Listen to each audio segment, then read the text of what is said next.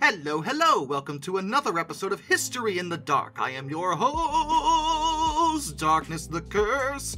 And before we begin, as always, thank you so much to my generous patrons, my British rail critics, and of course my underwater train finders. You are the reason why this content remains maddening. And today, we're going to discuss more elements of mad science. And yes, of course, we're talking about trains again. These are 5 trains that were clearly just mad science experiments. Part 4!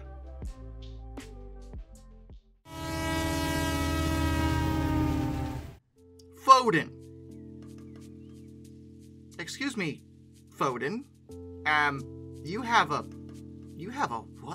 what is going on with you? Ma'am.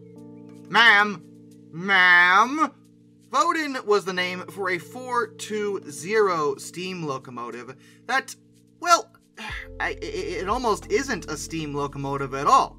It's a rail tractor that was based off of a steam lorry. It was rebuilt to run on rails and given a chain drive.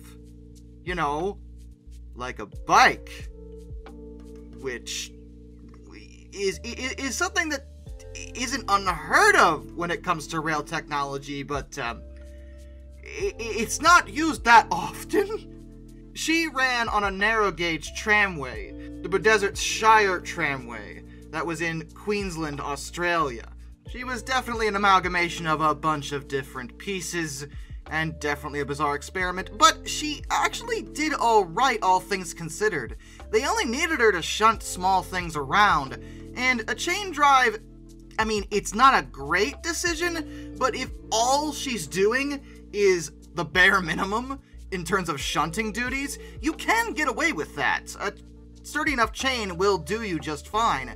She was never very fast or very strong, but she did what they needed them to do, and for not that much cost investment. It's believed they already had the steam lorry anyway.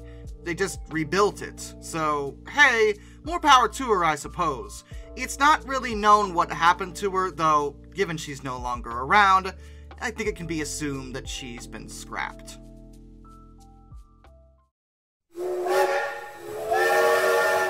The Statens Järnvägar SJA 1474 Turbinlok. Sweden, I just got done, just a few weeks ago, discussing how you actually made steam turbines work. What the heck is that? Why are the drivers behind the... That's not where those are... I should probably be thanking my Discord server for pretty much all of these. These were mostly suggestions from them, so thanks you guys. And for this one in particular, special thanks to the rough translation, since any source about this particular locomotive seems to be in Swedish, which I can barely read, let alone understand. According to what limited information we have, the drivers were in that position because it consisted of a boiler wagon with a steam boiler, as well as the cab, plus a machine wagon with a steam turbine in it. It had a condenser in the tender, but apparently the tender contained that and water. The coal was actually kept in the front, next to the boiler, so it's a tank engine, even though it doesn't look like it.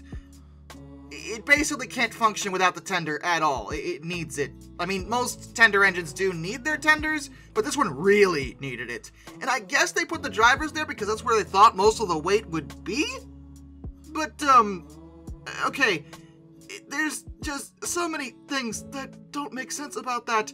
For one thing, as the water dissipates, you're gonna have less weight on those drivers. Logistically, the boiler in the front would always have a significant weight on it, unless the condenser in the tender was really that heavy.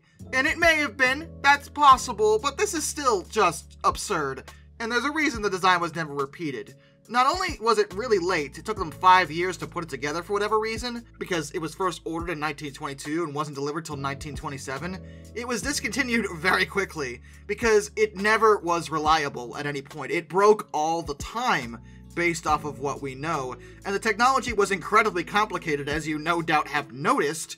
So yeah, it just didn't really work. I'm not even sure what the wheel arrangement would be for this thing. Some people are saying that it would be a 406, which doesn't make any sense at all. But under the white notation, you aren't supposed to include the wheels on the tender, but the tender is a part of the locomotive. It would technically be a tank engine because of how integral it is to the function.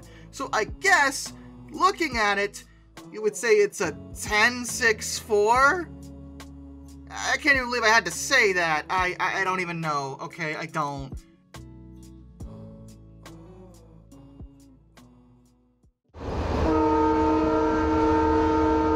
Y109, the thing. Yeah, that's a thing, alright. Isn't that just a boxcar? Or maybe a cattle car? No. No, it isn't. It's a locomotive. Yes, really. Y109 was originally built by the Phoenix Foundry, Ballarat, as one of Victorian Railway's Y-classes, 060 steam locomotives. She serves faithfully in that form for many years, but during the end of her working life, she was sold to an industrial company, Brunswick Plaster Mills, who then employed her hauling gypsum from the Rock Plain to the VR interchange siding at Nowinji. For some reason, they decided in 1956 to convert her entirely from steam to a diesel mechanical locomotive. What? They removed her boiler and mounted a diesel engine and a transmission on the frame. Then they mounted a sort of shed over the whole thing to provide a cabin for the crew. She worked in the technical sense in that form, but that's the reason why she was called the Thing. You converted a steam engine to diesel mechanical? Because reasons? Yo. I mean, imagine this in the context of Thomas the Tank Engine. Hello, 109. How are you doing today? This one's suffering is eternal. 109, are you alright there? I have lived past the point of death. Entered in a world of purgatory. Of unending suffering.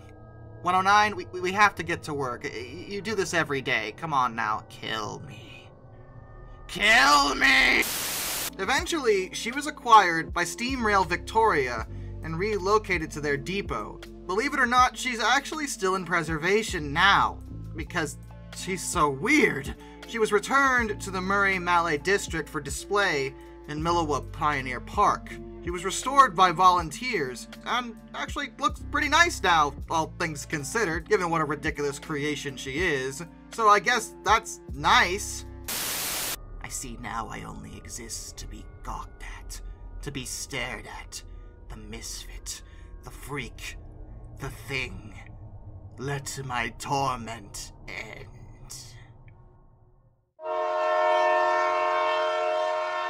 The Oregon and California A. What? How did the... Wait, this is a... Did they take an engine and just squish it? Because that's what that looks like. Now, this is a perplexing locomotive that is not necessarily one of a kind, but very few of these were built. This is a return flue locomotive. Now, what the heck does that even mean? Well, in a normal fire tube boiler, the gas and smoke pass through tubes in the boiler and exhaust out the smoke box and smokestack at the front. You probably already knew that when it comes to steam locomotives. But in a return flue, the gas and smoke pass through the boiler to the front and then back again through U-shaped tubes. They go all the way back to the rear of the boiler and go through a smokestack that's actually in the cab. Now, why in the blue heck would you ever want to do that? Well, the thing about the smoke exiting in the front of a locomotive is that the smoke has to go back when the locomotive is moving forward, and that can cause it to go in the crew's faces, which is, you know, annoying. A return flue avoids that by having the smoke exit above them, and thus sparing them the smoke in the face thing, but it did create other problems. For one thing, return flues were just more complicated to construct, and having U-shaped tubes took up more space in the boiler, and in a way could be less efficient since the exhaust was cooler coming back, But the biggest issue I find with them is the tremendous discomfort the crew would face in this type of locomotive, which is hilarious because the point was to actually increase their comfort, and yet having the smoke box and the stack in the cab would make things tremendously hot. Like, a steam locomotive cab is already notoriously pretty hot because that's what the firebox is, but now so is the smoke box. Everything is back there. The heat in the cab must have been excruciating. This type of design naturally did not take off, as crews were willing to deal with the occasional smoke in the face over a constant risk of heat stroke. This particular model is believed to have been scrapped.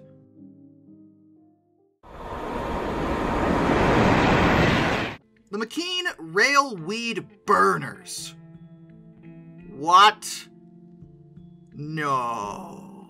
No, you're not intentionally starting fire. Oh, no. Union Pacific, no! Well, in 1907, Union Pacific Railway, at their Omaha shops, under the supervision of one Mr. W.R. McKeen Jr., who was superintendent of motor power and machinery, put together a gasoline burner and attached it to a rail car. And it can move under its own power, too. As the name would suggest, the railroad was dealing with an overabundance of weeds on their lines, so naturally, the logical conclusion is to incinerate them with the heat of 1,000 suns! And it saw significant use on branch lines. The car is made of steel, and it was mounted on a four-wheel truck. It was actually propelled by gasoline as well. It can move at a top speed of 15 miles an hour, though in practice, in order to actually get the job done, it only moved about 4 or 5 miles an hour. They used compressed air to force the gasoline to the burners that were situated at the rear of the car, near the ground. The railcar's frame itself forced the weeds down, and then the burner, well, burned them. 3 men were required to operate this blasted thing, and yeah, this was a thing that actually existed. And believe it or not, this is not the only example of this madness. It's just the earliest one that I am aware of. Because Australia did this too, utilizing tech from leftover World War II flamethrowers.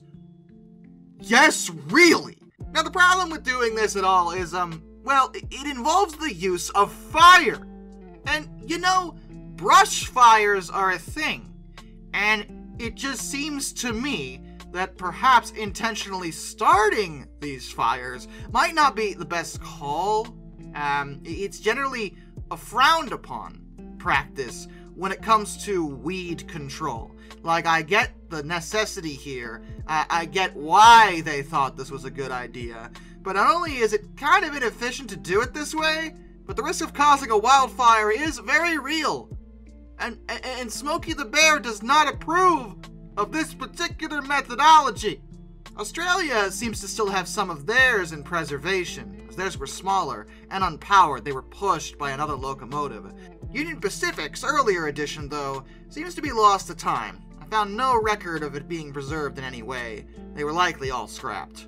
And with that, a special thank you to all my underwater train finders. Some do 267, Orange Glass, Royal Hudson 2860, Benjamin Owens, Spencer Kitsu 131 252, Mr. Black Rose, Josh Johnson, Metal for Life Guy, Anzac A1, Arthur Roy, DM Trouble Typhoon, Tommy Rossini, Lord Captain Von Thrust III, Joshua Long, Brian, Jack Carson's Rare Videos, Hayden DeGrow, Master of None, Dr. Racer 78, Ohio Trucker 1, Lord Hoth 444, Alaric Jaspers, The Baxter, That Guy with a Beard, NG5, Mark Holding, Mercenary Revy, Lock Kraken, Crystal Morgan, and A Person 723. Till next time, this is Darkness, and I bid you all a fond farewell.